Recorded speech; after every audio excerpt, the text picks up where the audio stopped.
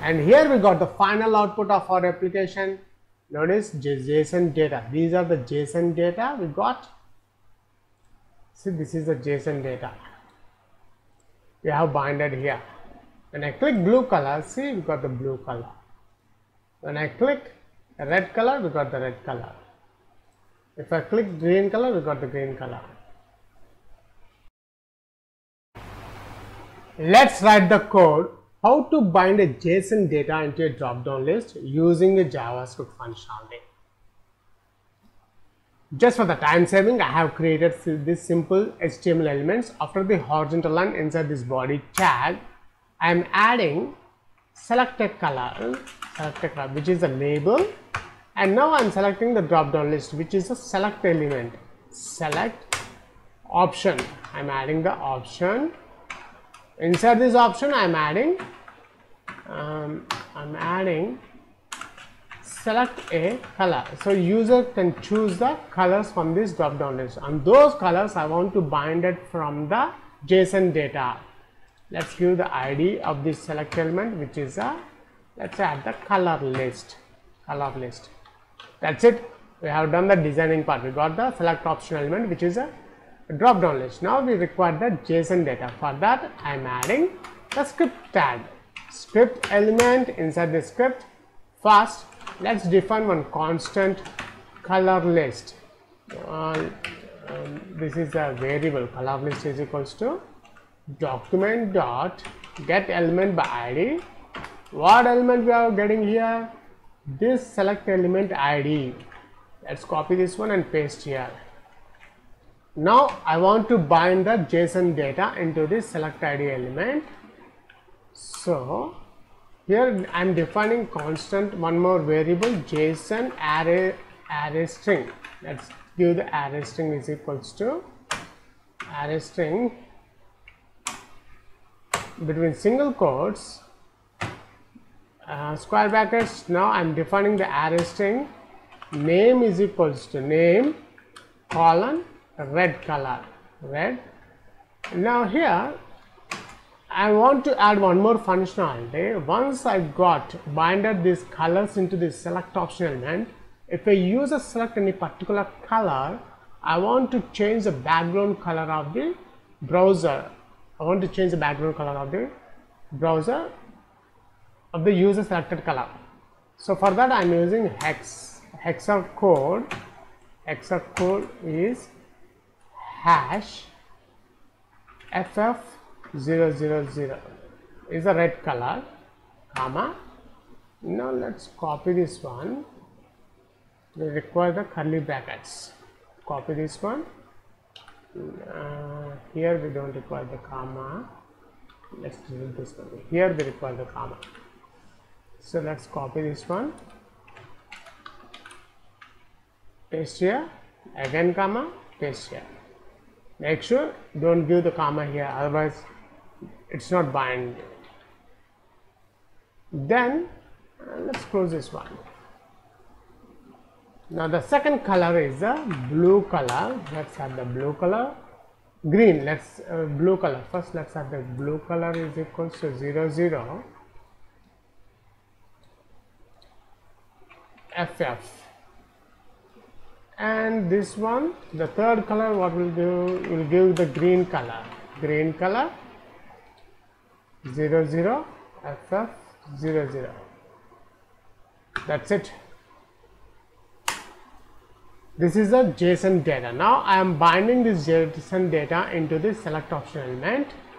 Constant JSON colors. Let's give the colors is equals to JSON.parse function, a method. See, it takes a string variable text. This is a string variable. See, everything is in the string. Now here colors dot for each function,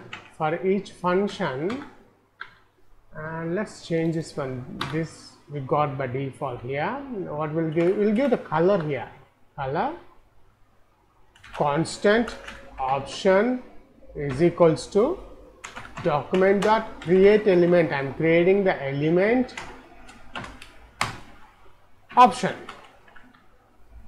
I want to bind these colors into this option element, so I require one more options here. Option dot value is equals to color dot hex. Option dot, I want to display only the text colors, so text is equals to text content. Text content is equals to color dot name. Name, this is the name I am adding here, and this is the hex I am adding here, the properties. Then option dot style dot background color. Background color is equals to hex dot color dot hex, and the text color option dot style dot color white color. I want to display white color. Now what I will do is, now we need to bind this data, the option, into this color list. So append, we require color list dot append child method. In this append child method I am adding option. That's it.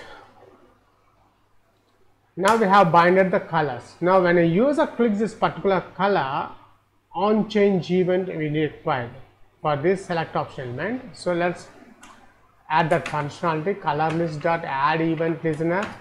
This is a change event. Let's define the function. Let's close this one.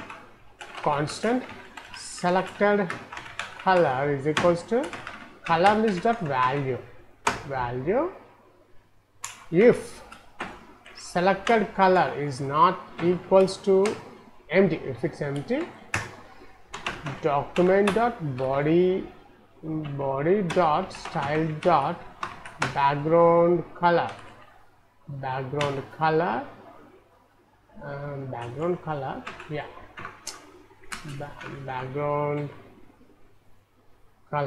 Here is the background color. If the color is not set, is empty, then this selected color, this variable, which is a user selected value, that's it, everything is done. Let's check the final output of our application. Before that, we need to save this file. Let's check the final output. We are binding this JSON data into this option element. For that, first let's open the file explorer to check the folder I have created in the E drive, and the folder name is a JavaScript tutorials, and here this is a file name JSON.dir. Let's check that one, JSON.dir. Now let's open that one, and here we got the final output of our application. Notice JSON data. These are the JSON data we got. See, this is the JSON data we have binded here. When I click blue color, see, we got the blue color. When I click red color, we got the red color. If I click green color, we got the green color. That's it. In this video tutorial, I have showed how to implement the JSON binded into a select option element using the JavaScript. Thanks for watching this video tutorial. Please subscribe, share and leave your valuable comment. We'll catch you in my next video tutorial.